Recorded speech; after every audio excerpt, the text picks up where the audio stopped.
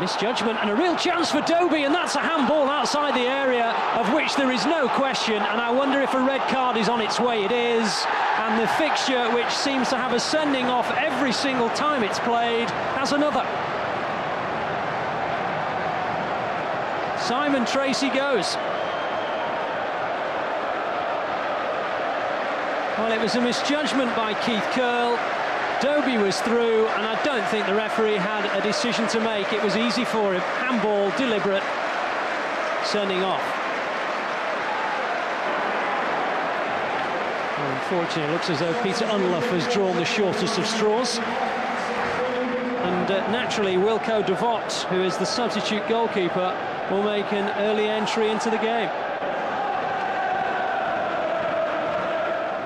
Meanwhile, Neil Warnock is giving instructions to Michael Brown about how they're going to play this now, with just the 10 out there. Well, it's a game which has had so many sendings off, albeit them due to foul play rather than a deliberate handball, that you somehow sense this would be another day when it would occur. Sigurdsson. Now Barnes. Nice dummy by Dicchio. Johnson's now in the clear, looking for and finding Dobie. Oh, that's a lovely goal. That really is terrifically worked. And just what Sheffield United didn't want, having gone down to 10 men so early. A really well-worked goal, this. Great movement, nice understanding, good dummy by Dicchio, lovely layoff, and Johnson and Dobie combine. And that is sweet. Lovely finish, well-worked goal. 18th minute of the game, and West Bromwich Albion, who don't concede many goals, are already one up against 10 men. The referee is telling Neil Warnock that he's getting a little bit too involved in today's fixture. To be honest, Neil Warnock likes to get involved in every fixture. Husky Salido.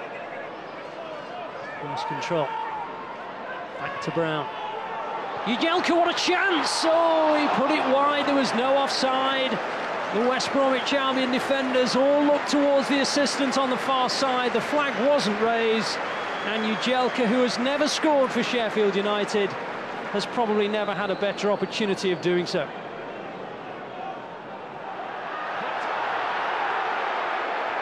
Johnson. Now Clement. Taylor on the far side. Away by Page. Dobie gathering up, and Olympique settling for the corner.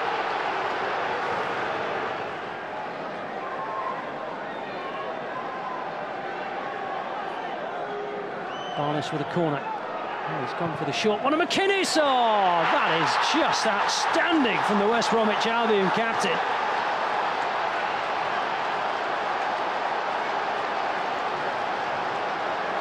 Forget 1-0. Gary Megson wants more than that, and his captain's obliged. Quick thinking by Barlis, but that was only part of that routine. The second part was just outstanding from Derek McInnes. Oh, that's a special goal.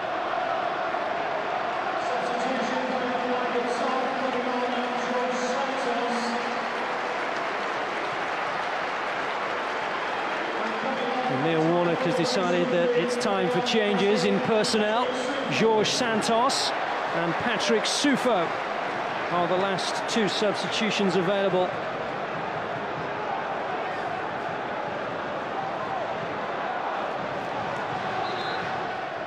Jorge Santos introduced, and interestingly, there's a little bit of history between he and Andy Johnson of West Bromwich Albion. He was in a little collision, accidental though it was, with Johnson while Johnson was playing for Nottingham Forest. And Santos ended up with a broken eye socket that put him out of the back end of last season. And this will be the first time that he and Johnson have met since. So, as I say, it was an accidental clash, but it'll be interesting to see what that first challenge is like. Santos and Johnson now do collide, and it was a hefty challenge, and I had been telling you about that little running battle that may be in the mind of Jorge George Santos, and would you believe it, George Santos has been sent off. Well, I was telling you of the history between those two. As I say, it was an accidental clash last year between Johnson and Santos, but Santos came in and caught Johnson, and the referee has sent him from the field of play. He could only have been on the field for a minute, and Santos is straight down the tunnel again.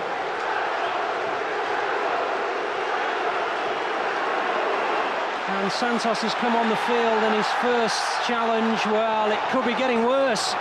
It could be getting worse. Tempers are frayed, players are losing it, Sufo's furious. And has the referee sent off Patrick Sufo? It looked as though he's gone as well now.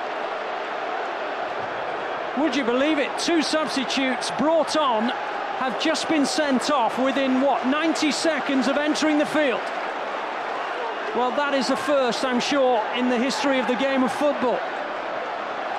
Two substitutes have come onto the field, Sufo and Santos, and their first contributions are to be sent off from the field. And Sheffield United are down to 8 men.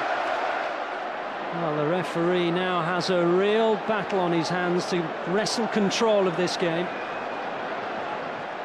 McInnes has obviously received a crack on the side of his face, and Sufo, I think, has put the head in right in front of the referee's view. Here's Pesky Solido, and now Brown. Oh, and now Michael Brown has wrestled McInnes to the floor, and he's already been booked, Michael Brown. And Michael Brown is being called over.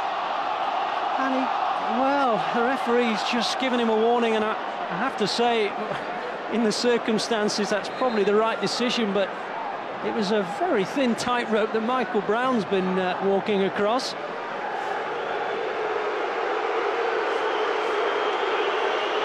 Jourdain, meanwhile, is coming on for Johnson. Johnson getting a huge chorus of boos from the home fans, rapturous applause from the visiting fans. Everyone in both camps is well aware of the history between Johnson and Santos. Clement. McInnes again, losing out to Brown. And Curl, oh, and Curl's gone in heavily, and McInnes is up off the floor, and now there are all sorts of players getting involved, and this game is just going to be one that is remembered for all the wrong reasons. And Keith Curl is going towards the referee for a ticking off. And what's the colour of this card? Yellow.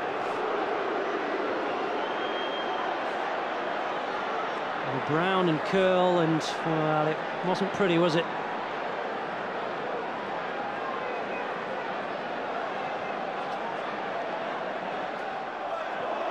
Well, it's been happening all over the place, both on and off the field today.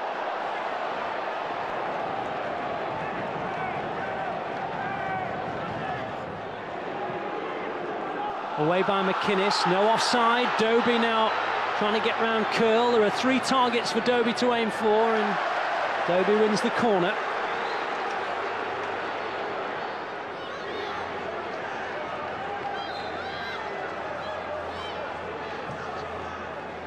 It's a decent corner, and more at the far post, and it's in from Dobie, and it's 3-0, and the 8 men, I guess, inevitably were going to concede, and they have done.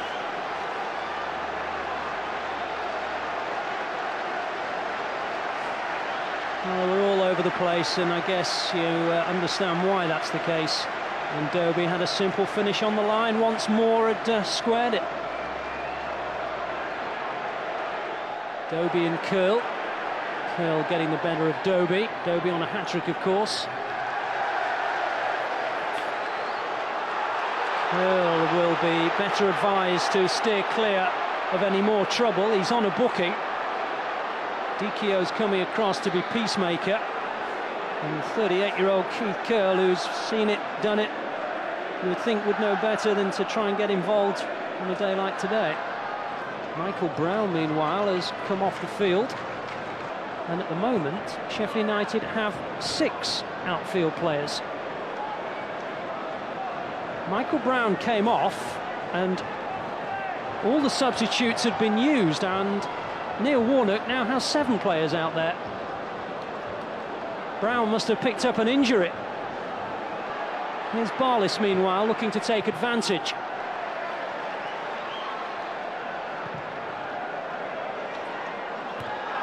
To Jaffa, who, to say the very least, doesn't have much support when he gets the ball, losing out. And now Sheffield United have another man down in agony. Looks like Ullathorne is in a heap. And if he can't continue, well, one wonders if the game could even complete.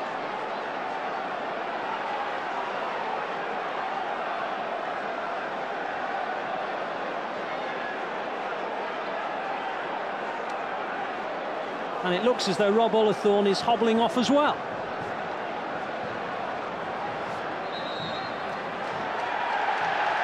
And by my reckoning,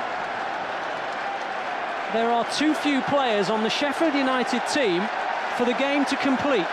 And referee Eddie Wolstenholme, on seeing Rob Ullathorne hobble from the field, has been forced to call the game off or abandon it at least.